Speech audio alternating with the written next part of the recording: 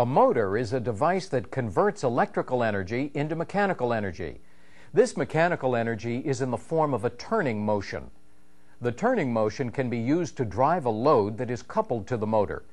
The turning motion is produced by the interaction of magnetic fields that are created in the motor.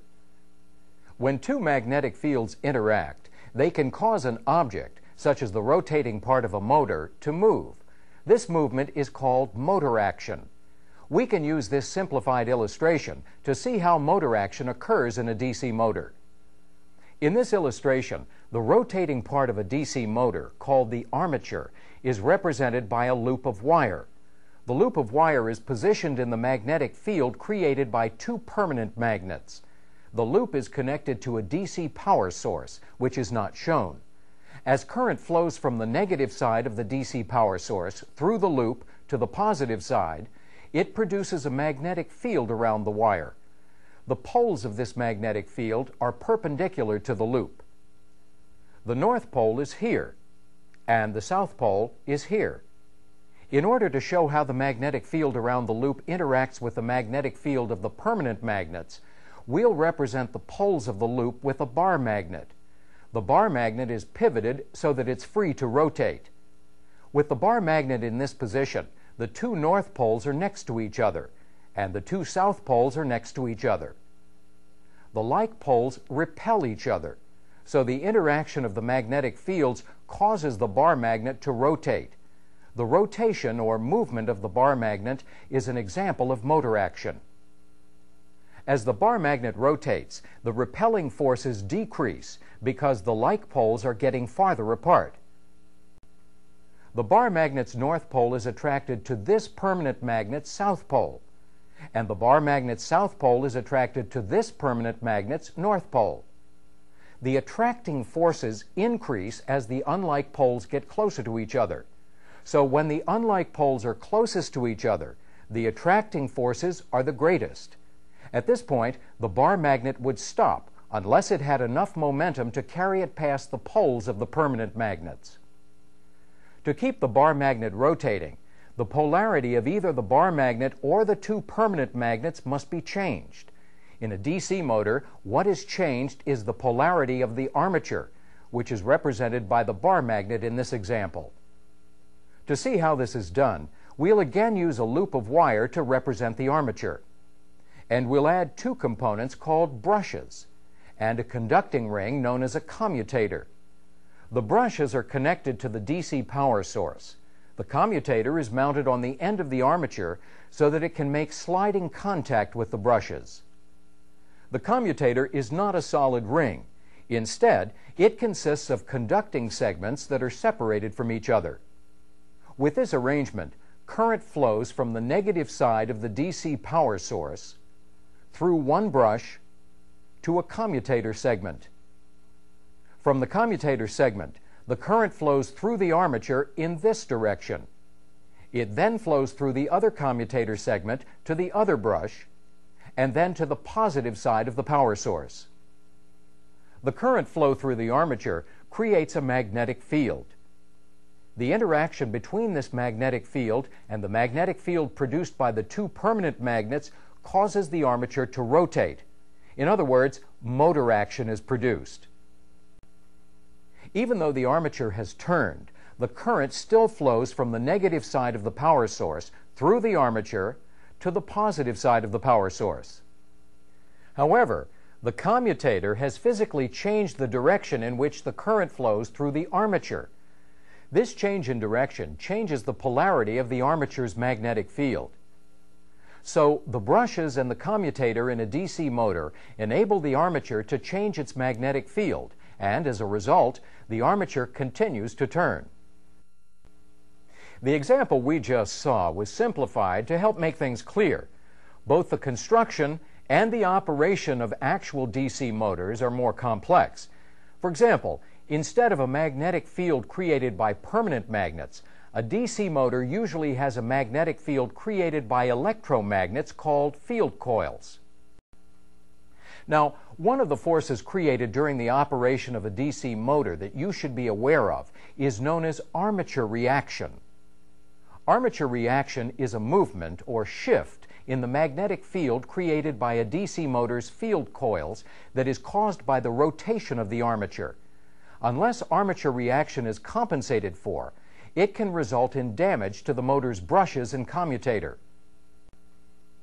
To compensate for armature reaction, pieces called interpoles are installed between the field coils in many DC motors.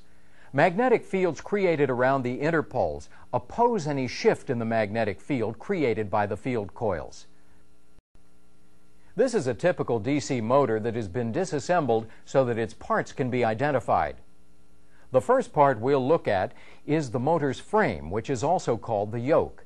The frame supports all of the other motor parts and is the part generally used to mount the motor on its foundation. These are the main field poles. They consist of coils, which are the motor's field coils, wrapped around the iron cores called field pole pieces. The field coils are electrically connected to a DC power source. The field pole pieces are usually bolted to the frame. Main field poles are always in north-south pairs. The armature is the entire rotating assembly. It includes the shaft, the armature core, the armature windings, and the commutator. The shaft supports the armature and allows it to turn. The armature core supports and houses the armature windings, which are the current-carrying conductors. The armature windings are connected to the commutator. The points on the commutator where the actual connections between the windings and the commutator segments are made are called risers. The risers are protected by and held in place under a wrapping of varnish-coated fibers. Current flows from one commutator segment through the armature and back through another commutator segment. The commutator makes sliding contact with a set of brushes. The brushes, which are fitted into holders, are held against the commutator by brush tensioning devices. The brushes provide a path for current flow from the power source to the commutator. Attached to the brush holders are brush pigtails, which serve as the connection points between the brushes and the brush holders. The brush holders are supported by brush rigging. Most DC motors have one set of brushes for each main field pole. There is a negative brush for each south pole and a positive brush for each north pole. In addition to the main field poles, this motor also has interpoles to help compensate for armature reaction. As is usually the case, an interpole is smaller than a main pole piece, and it has a coil wound around it. The interpoles are bolted to the frame. The motor's end bells have two functions. They support the brush rigging, and they also house the bearings that support the armature. The end bells are bolted to the motor's frame. Now that we've identified the parts of a typical DC motor, let's look at how DC motors can be classified. There are three basic types of DC motors: series motors, shunt motors, and compound motors. These classifications are based on the way that the field coils in each motor are connected to the armature. The external appearance of all DC motors is very similar, but there are several ways to distinguish one type of motor from another. For example, this is a nameplate from a typical DC motor. The entry in the block labeled wound identifies the type of motor it is. In this example, the block contains the letters CPD, which means that the motor is a compound motor. You can also determine what type of motor is by referring to a schematic diagram in the manufacturer's manual. This schematic diagram represents a series motor. In a series motor, the field coils, which are also referred to as the series field, are connected in series with the armature. So, in a series motor, there is only one path for current flow. Each coil in a series field is usually made of a few turns of large wire. So series fields have very low resistance. In this type of motor, the armature also has a very low resistance, so the current flow through the motor is very high. This schematic uses standard markings to identify the fields in the motor.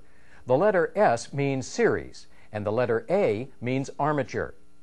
The leads from the series field in this example are marked S1 and S2, and the armature is marked A1 and A2. The numbers following the letters indicate the direction of current flow, which is from 1 to 2. For example, A1 could be assumed to be negative, and S2 could be assumed to be positive. The primary purpose of the markings is to ensure that when the motor connections are made, current flow through the motor will be in the proper direction. The same markings are used to identify the motor's leads, so you can also determine what type of DC motor is by examining its leads. Now, this is a schematic of a typical shunt motor. The letter F means shunt, so the shunt field is marked F1 and F2, and the armature is marked A1 and A2. In a shunt motor, the field coils and the armature are always connected in parallel with each other. So in this particular motor, there are two paths for current flow. Each coil in a shunt field is usually made of many turns of fine wire, so the resistance in the shunt field is very high. Because the resistance of the armature in a DC motor is very low, it's important to always install resistance in series with the armature before starting a shunt motor. If full-line voltage were applied to a shunt motor that did not have resistance installed in series with the armature, the resulting high current flow could severely damage the armature. Once the motor is up to its operating speed, the series resistance can be disconnected or bypassed. Now, this is a schematic of a typical compound motor. Compound motors are the most commonly used type of DC motor, and they are also the most complex because a compound motor contains two types of fields, a series field and a shunt field. The field coil markings and armature markings in the schematic show that the series field is connected in series with the armature, and the shunt field is connected in parallel with the armature. So there are two current paths in this motor. Brushes make the electrical connection between the power source and the commutator in a DC motor. Brushes are usually made of carbon, and the size of a particular brush is determined by the amount of current it has to carry. Many of the problems that occur in DC motors originate in the brushes or in the brush rigging assembly. Two main causes of brush problems are wear and damage, both of which can be caused by improper adjustments. To do their job properly, the brushes must make full flat contact with the commutator at all times. This contact may not be possible if the brushes are hung up in the brush holders, if the brush pigtails bind on the brush holders, if the brush tensioning devices are set incorrectly, or if the brushes are too short. Full contact between the brushes and the commutator is also impossible if the brushes are broken, cracked, or chipped. When cracks or chips reduce the surface area of the brush, current has to flow through a smaller area. This may cause sparking or arcing between the brush and the commutator, and the brushes may heat up. The sparking may be minor, or it may be extreme, causing what looks like a ring of fire around the commutator. Sparking always indicates a problem in motor operation. Now, here's an example of a good brush, one that's not worn or damaged. The surface of the brush is not chipped or cracked, and it is smooth and shiny. The shape of the brush conforms to the shape of the commutator, and the brush is not too short. This brush pigtail is also in good condition, and it's securely fastened to the brush. Now that we've examined some problems commonly associated with brushes, and we've seen what a good brush looks like, let's see what's involved in maintaining brushes and brush rigging. To begin, the power to the motor is shut off, and the motor is locked and tagged according to plant procedures. The motor in this example has been taken to a shop for maintenance. The first step in any motor maintenance procedure is cleaning the motor. The inspection doors are opened, and the interior of the motor is vacuumed to remove as much loose dirt and carbon dust as possible. After the vacuuming, an approved cleaning solvent and a brush are used to wipe out the interior. Whenever you use cleaning solvents, be sure to follow all applicable safety precautions, such as wearing the proper gloves to protect your hands. During the cleaning step, it's important to pay special attention to the brush holders, the brush tensioning devices, and the commutator. The brushes can be removed from their holders so that the inside of the holders can be cleaned. Cleaning the commutator also involves cleaning the area between the segments. Care must be taken to ensure that the brown coating on the segments is not removed. This coating aids current flow between the brushes and the commutator when the motor is operating. After the interior of the motor has been thoroughly cleaned, the next step is to inspect the brushes and the brush rigging. The brush rigging includes the brush holders and the brush tensioning devices. The surfaces of the brushes should be checked for damage and wear. A brush that is damaged or worn down to 1/4 of its original length should be replaced. The brush pigtail should be securely fastened to the brush.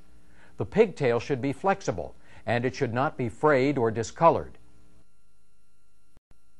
The inside surfaces of the brush holders should be checked to make sure that they're clean and smooth. Any burrs or dings must be removed with a file or sandpaper.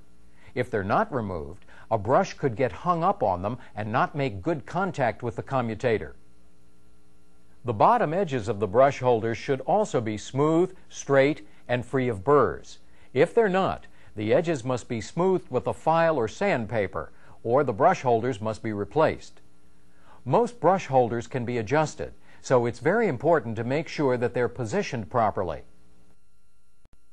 Brush rigging may also need to be adjusted. The brush rigging is adjusted by loosening the brush holder bolts and then moving the holders so that the brushes cover as much area as possible. After the rigging has been adjusted properly, the brushes can be replaced if required. If new brushes are being installed, they must be the right type and grade for the motor as specified in the motor manufacturer's manual. The brushes must be properly seated in their rigging. In other words, the shape of the brush's bottom should fit the shape of the commutator. Your facility may have specific procedures for you to follow when you're seating new brushes in their rigging. If no procedures are specified, there are several that can be used. For example, one way is to seat brushes using extra fine flint paper to alter the shape of the brush. When this method is used, a strip of flint paper is torn off that is at least as wide as the brush. The strip of flint paper is then placed on the commutator with the flint side out. The brush is placed in the brush holder, and the tensioning device is adjusted to hold the brush tightly against the flint paper. In this example, the motor's armature is then turned slowly back and forth a few times. The brush is then removed and inspected to see if it has the same shape as the surface of the commutator. If it doesn't, the procedure with the flint paper is repeated. When the shape of all of the brushes conform to the shape of the commutator, the seating procedure is complete. All traces of carbon dust must then be removed from the motor. The next step is to install the brushes. After they're placed in the brush holders, the brushes are moved up and down to make sure that they can move easily. The next step, if necessary, is to set the amount of tension applied by the brush tensioning devices. The tensioning devices in this example are set by the factory and are not adjusted. The purpose of a commutator in a DC motor is to provide the sliding connection points from the brushes to the current-carrying conductors in the armature. A commutator in good condition has a smooth, highly polished surface.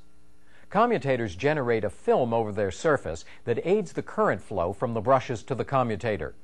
The color of this film ranges from a light brown to a chocolate brown when the commutator is in good condition. Care must be taken to avoid removing this film as the commutator is being cleaned. If the film is removed, commutator efficiency will decrease and the brushes may wear more rapidly. Many commutator problems are caused by problems with brushes. Commutator problems can be kept to a minimum by keeping the motor clean and by correcting brush problems as soon as possible. There are three general areas of a commutator that require thorough cleaning on a periodic basis. The three general areas of a commutator that require thorough cleaning on a periodic basis are the surface of the commutator, including the area between its segments, the bearing end of the commutator, and the area behind the risers. When the motor is running, the commutator surface can be cleaned with a canvas wiper or a commutator stone to remove dirt and other contaminants without removing the protective film. Before any other cleaning, though, the motor must be stopped and locked and tagged according to procedures. In this example, the motor is taken to a shop for further cleaning. Then the area between the commutator segments can be cleaned. This area is likely to collect dust, brush chips, copper flakes, and other particles.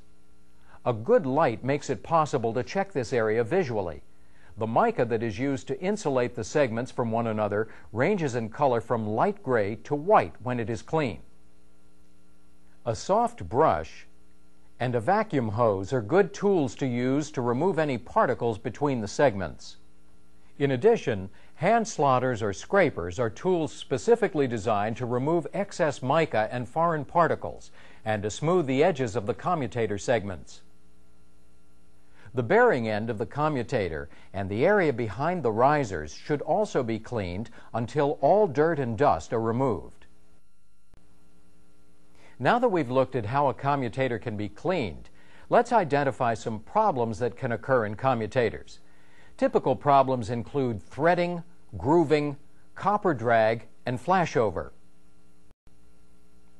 In this part, we'll look at general procedures for troubleshooting a DC motor, and we'll see how to test for grounds, opens, and shorts. The motor to be checked should be de-energized, locked out, and tagged according to approved procedures. Troubleshooting a de-energized motor helps prevent personal injury and protects the motor and the test equipment from damage. The motor in this example has been taken to a shop for troubleshooting.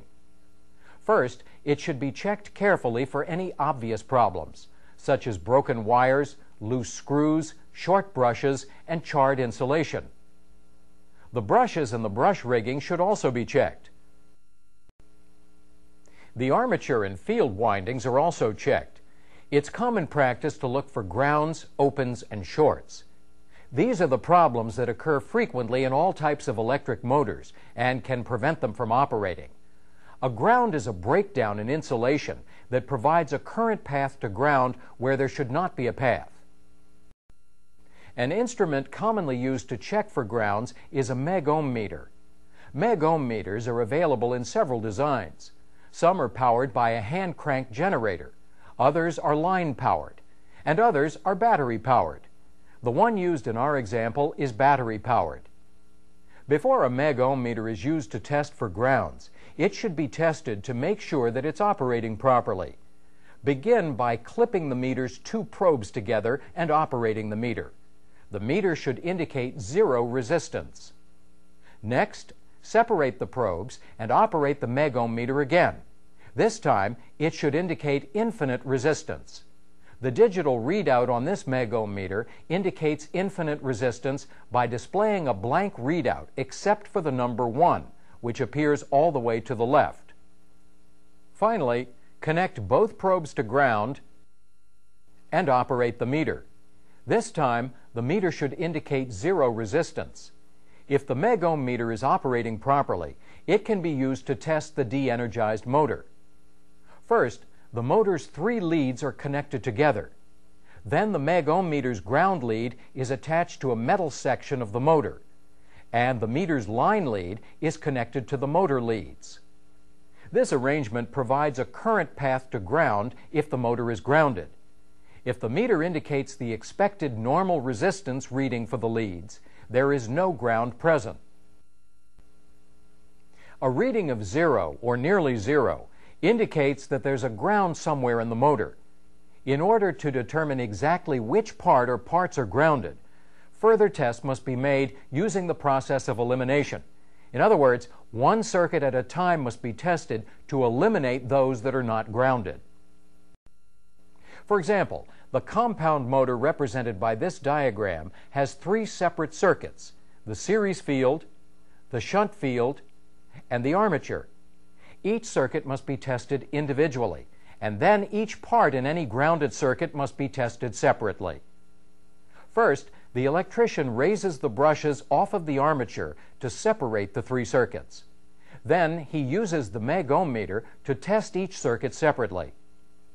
To test the series field, the electrician attaches the meter's ground lead to the motor's metal frame, and the meter's line lead to the S lead. When the electrician operates the meter to make the test, it shows a normal resistance reading for the series field. This means that the entire series field can be eliminated. There are no grounds in this circuit. To test the shunt field, the electrician moves the meter's line lead to the F lead. The meter's ground lead remains attached to the motor's metal frame. When the electrician operates the meter for this test, it shows a reading of almost zero resistance. The next step is to test the armature. To do this, the electrician attaches the meter's ground lead to the shaft of the motor and holds the meter's line lead against the commutator. The electrician then operates the meter, and this time it indicates a normal resistance reading for the armature. There is no ground in the armature circuit, so the entire armature assembly can be eliminated. At this point, both the series field and the armature have been eliminated from consideration, and troubleshooting is focused on the shunt field. The next step is for the electrician to disassemble the motor and find out where the ground is in the shunt field. After the motor is disassembled, the connections between the field coils can be broken, and each coil can be tested individually. Any bad coils that are found can be replaced, and then the motor can be reassembled, tested, and returned to service. Now, another common problem that can be found in a DC motor is an open. An open is a break that stops current flow somewhere in a circuit. To check for opens in a DC motor, the motor is de-energized, locked out and tagged, and then each circuit is tested individually from end to end with an ohm meter or a multimeter that's set to measure resistance. For example, this compound motor diagram shows two paths for current flow, a shunt field circuit and a series field circuit. To separate these two circuits and the armature circuit, the motor's brushes are lifted off of the commutator. We'll test the shunt field circuit first. According to the diagram, the shunt field must be read from motor lead F1 to motor lead F2. On the diagram, the F1 lead is also marked A1 for the armature circuit, but this is not a problem because the armature circuit was disconnected when the brushes were lifted off of the commutator. So, to test the shunt field, one ohm meter lead is connected to motor lead F1, and the other ohm meter lead is connected to motor lead F2. We'll say that the ohm meter indicates very low resistance, which means that there is no open in this circuit. A high resistance reading would have indicated an open in the circuit. The series field is checked next. According to the diagram, the series leads are S1 and S2. The diagram also indicates that S1 is connected to the brushes, but it does not indicate which brush, the negative brush or the positive brush.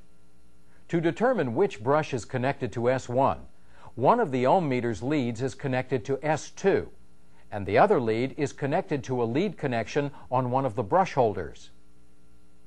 We'll say that the meter does not show a reading, so either there is an open in the series field, or the meter lead is connected to the wrong brush holder.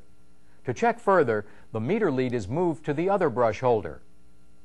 Now we'll say that the meter indicates a low resistance reading, so the second brush holder is the right one, and the series field is not open.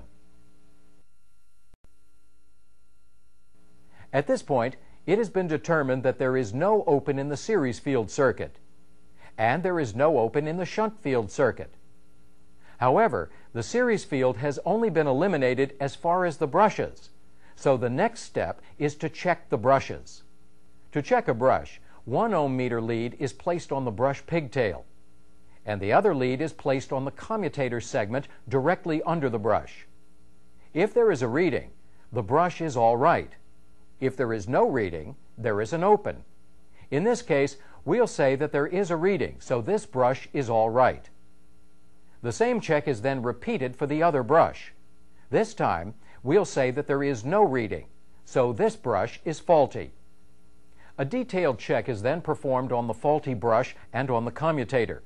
The brush is removed, and the brush's pigtail, the brush length, the brush's contact surface, the inside of the holder, and the bottom of the holder are all examined. In this example, the brush has worn down and it's too short. Then the commutator is inspected for dirt, contaminants, and general color. In this case, the commutator looks all right. Since the brush is too short, it is replaced with a brush of the proper size and grade. After the brush has been properly seated, it is tested. In this case, the ohm meter shows a reading, so the new brush is all right. The next step is to test the entire circuit that includes the series field, the armature, and the brushes to see if the open has been repaired.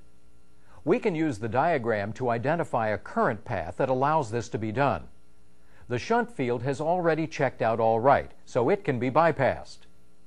So, according to the diagram, one meter lead should be placed on motor lead F1A1, and the other lead should be placed on motor lead S2. The current path being tested is from motor lead S2 through the series field to S1A2, through the brush, through the armature and the other brush, to F1A1. If the meter shows a reading, we'll know that the series field, the armature, and the brushes are good, and that the problem has been solved. The last motor problem we'll look at is a short. A short occurs when there is minimum resistance through a component and maximum current flow. The excess current generates heat in the component, and it may also cause a motor to smoke. Usually a short will cause fuses to blow or circuit breakers to trip. Evidence of a short in a motor is usually found in the condition of the insulation. For example, the insulation may be hot to the touch, it may be charred, or it may crumble when it's touched.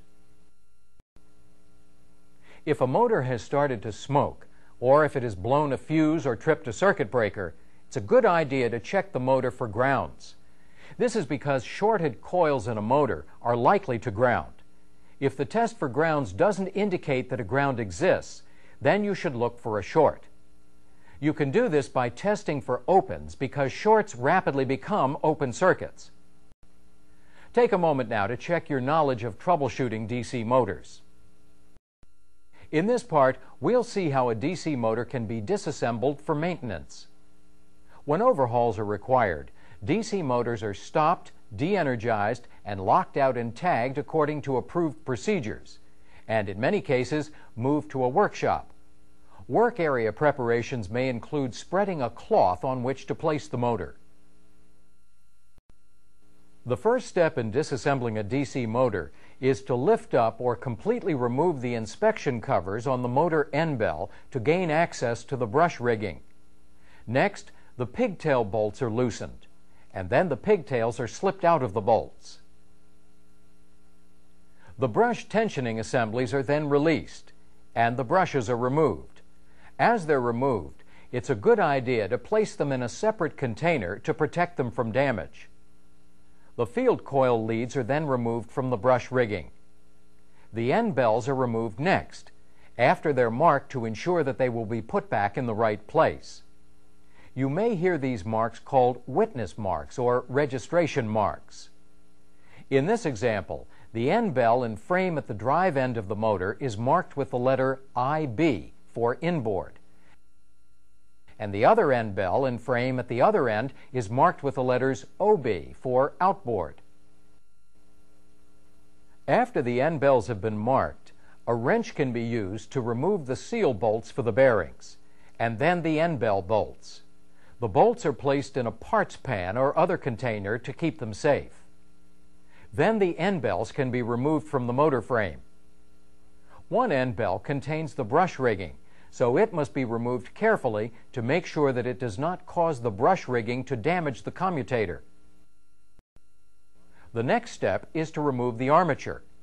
Keep in mind that once the end bells are removed, the armature is resting on the motor's field poles. If the armature is dragged across the field pole pieces, it could damage the armature and the field pole pieces. The armature should be lifted, moved carefully out of the frame, and set down on a cloth or V-blocks, or, as in this example, in a pair of stands. This completes the disassembly of the motor, unless your company's procedures require the motor's bearings to be removed as part of an overhaul. If the bearings have to be removed, a bearing puller may be used. take a moment now to check your understanding of what's involved in disassembling a DC motor. In this part, we'll look at how a disassembled DC motor can be inspected and cleaned. After the motor has been completely disassembled, the next step is to give each of the parts a thorough inspection. The parts of the armature are easier to inspect if the armature is placed in a set of V-blocks or in a pair of stands. A dial indicator can be used to check the commutator for trueness. In other words, to make sure that all of the segments are level with each other. Each segment is numbered to identify them, and then checked with the indicator actually on each segment. The armature should be rotated very slowly, and the readings should be recorded accurately. As a general rule, if the difference between individual commutator segments exceeds 0.002 inches, the commutator must be machined or ground. Next, the armature winding should be checked to make sure that there is no evidence of solder being thrown out of the risers. The presence of solder is usually an indication that the commutator has been overheating, either because of a motor overload or because there is armature winding damage. The area behind the risers should be checked to make sure that there is no melted solder, dirt, or carbon dust there.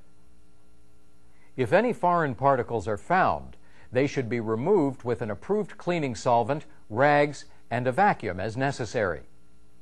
The armature banding, which is the wrappings of wire or string around the armature core, should be checked to make sure that it is tight and intact.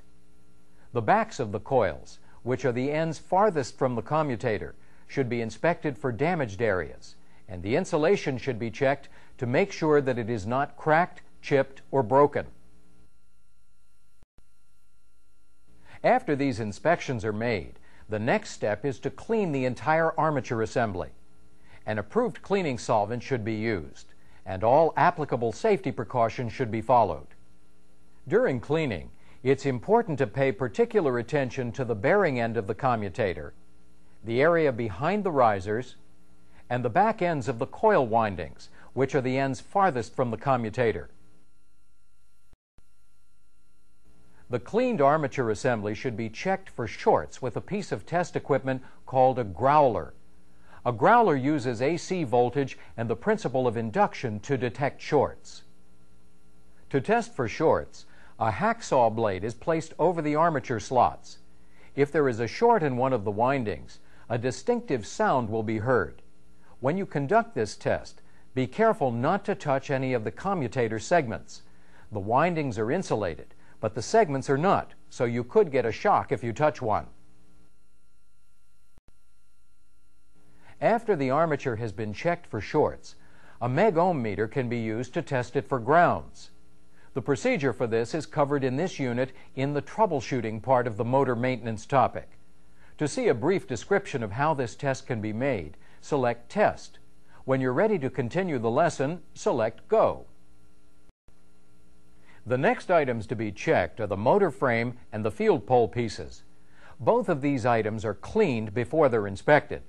Special care should be taken to remove all dirt and carbon dust from the areas between the main poles and around the interpoles.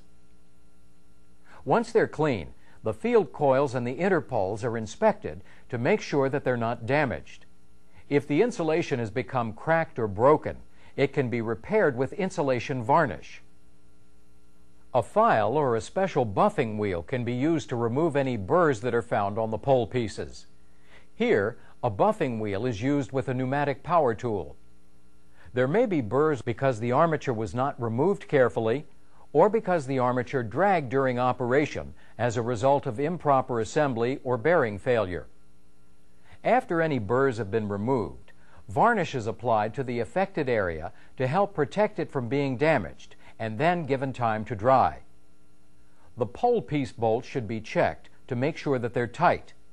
In addition, the field coil connections and the coil leads should be checked for damage and to make sure that the connections are tight.